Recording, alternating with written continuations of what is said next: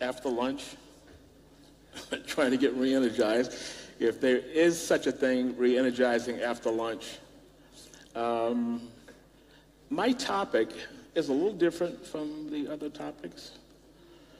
I mean, we've heard strategy, we've heard business model changes, and we've heard all these cool things in line with the big rethink. But my presentation is going to be a little different because it kind of focuses on our greatest assets. How many times have you seen a CEO or a big shot talk about people are our greatest asset? We've all seen or heard that. And I often say, I would love to be the reporter that follows up. I would have a follow-up question.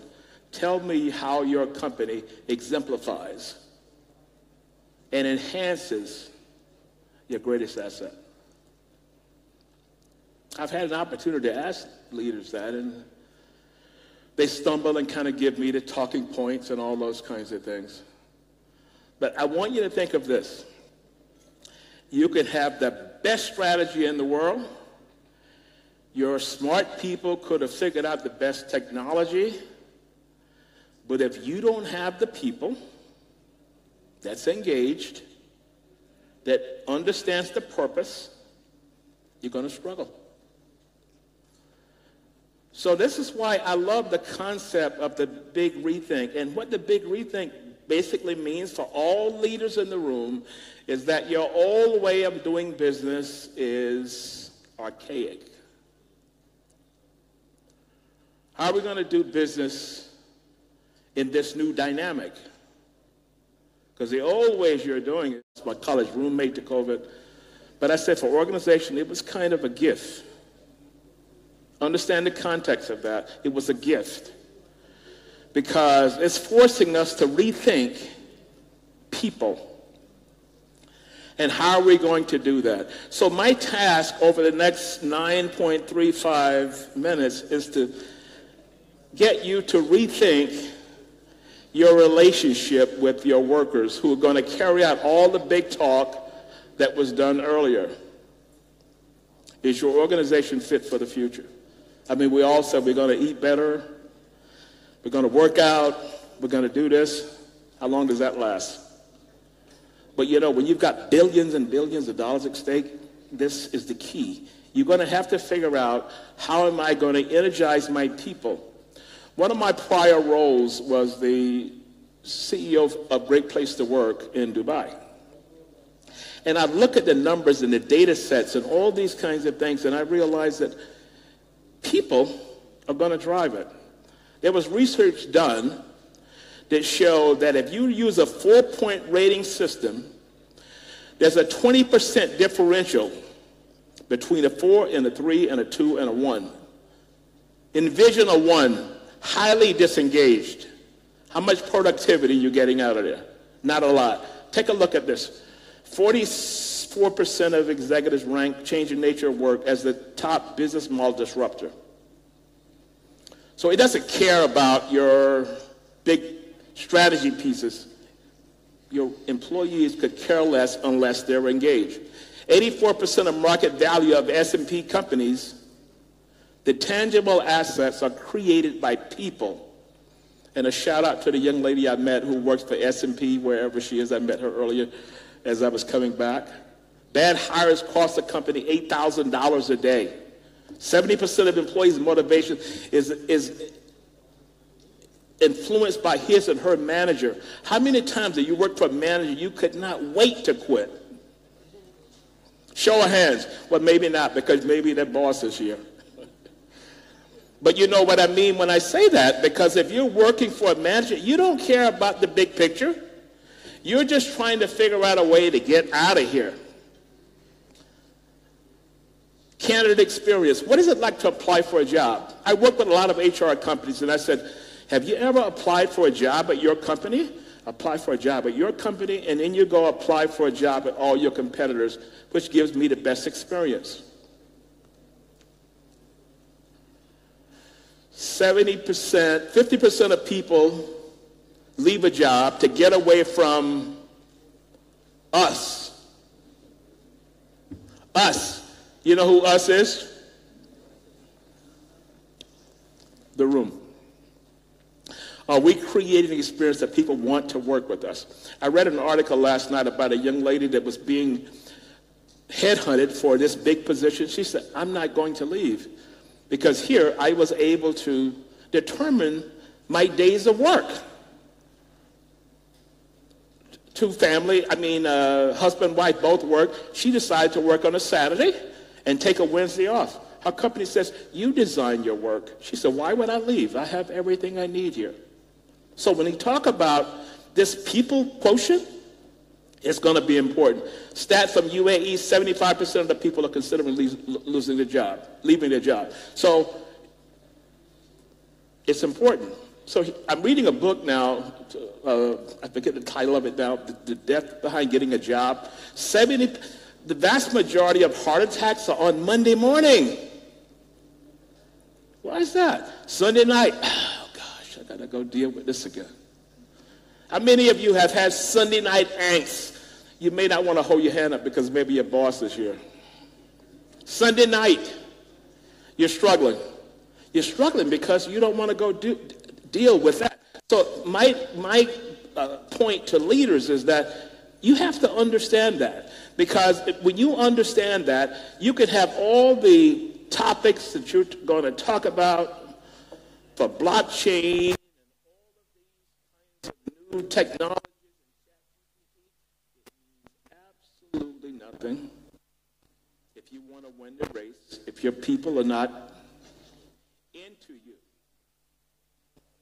All the data backs it up. All the data backs it up. So all the models of reinvention and work, all of this. But here's the key. I love this slide. If you're talking big talk, big talk, C-suite, big talk, what's the people component of that? Because the people are going to drive it. If you have a workforce that 34, 40% are engaged, which means the vast majority are not engaged, good luck with that one. So we need to spend some time, as much time as we spend on the strategy and the big talk, because the big talk is going to have to be driven by the people inside of your organization, and that drives people results. That's the new dynamic. So when it says the big rethink, we have to rethink it. If you want to win or be in the race, you're going to have to rethink it. Things have changed. The pendulum has swung. And if you don't offer flexibility to your people, and you're still in a fixed mindset, I saw an interview with Jamie Dimon, who I met in New York. I lived between New York and Dubai. And Jamie was saying that he wants everybody back into the office. They built this big edifice on Park Avenue. If you ever go to New York, Park Avenue is the address. We have all of these cool designs and all these things. We want everybody back in, and that's it. Not going to happen. We want flexibility. So you can still continue on the fixed mindset, trying to anchor before the big rethink. You're not going to win. You're not going to win because it takes people like us in the room to make sure this happens. You can either decide to hang on to the old way, or you can say, let's try some new things. Let's try flexibility. Because we have to be open to new ideas. Give me a little backstory. I was the vice president of human resources for Martha Stewart during the time she went to jail. But we knew we had to be flexible. I mean, this was, when the news came out that she was convicted, we lost our TV contract, our advertisers ran away, and we were in dire straits. How do we get back on track? Because our people were engaged. And we came to them and said, what do you need from us? We have to lay off the entire TV division. How can we do that and make these people whole? And we looked for ways to do that because these were our people. When we took care of TV, everyone else saw that. We had no turnover during that period because people said, we're going to stay here and make sure this works. So I say to you, the old mindset has to change. So here's the old dynamic. How many of you all have heard, if you ever listen to an earnings call, shareholder value? Yes. Then customers. But who's at the bottom? Employees. Richard Branson says, employees first. They take care of the customers, revenue-wise, and shareholder value is there. The dynamics have changed. And if leaders don't realize that, you're going to struggle. You're going to lose key people. When you see people leaving and you look at turnovers, turnover inside of an organization, I always ask them, the first slice when you look at turnover is to look to see, connected to the data set of performance management, are these people key people? If it's key people, the 3 and 4 category, you're losing your next level of leadership. It's as simple as that. So we've heard B2B. We've heard B2C. Here's the new one. What's the E stand for? Employee. Say it a little louder. Thank you. That's still weak, but I'll take that because I'm running out of time here. B to E, employees. Leaders, take a look at this slide. Take a look at this slide because this is what it's about in the new dynamic.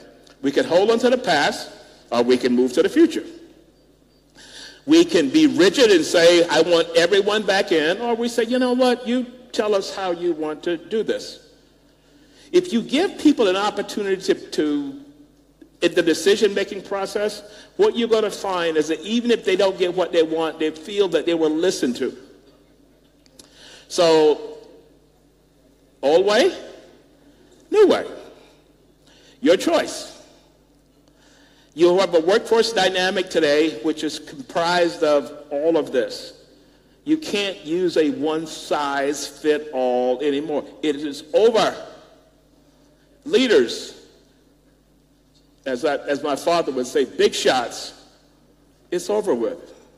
And you're going to have to rethink the dynamic inside of your organization. Top 3 leadership dynamic post-COVID, empathy and compassion. Who are you putting in charge of people? When you promote people, make sure there's a component of technical skills and people skills.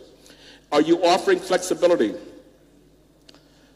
Are you transparent in sharing? The same way that leaders shared today, my question would have been, have you shared this with your people in an all-hands-on meeting to say, here's what we're facing, here's what we need to do? Because that's what's going to be needed to happen.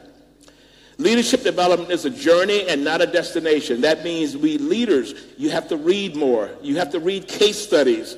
You have to stay in school. School means you look at interviews and you wonder, what would you ask if that person was there? I got it. Cool.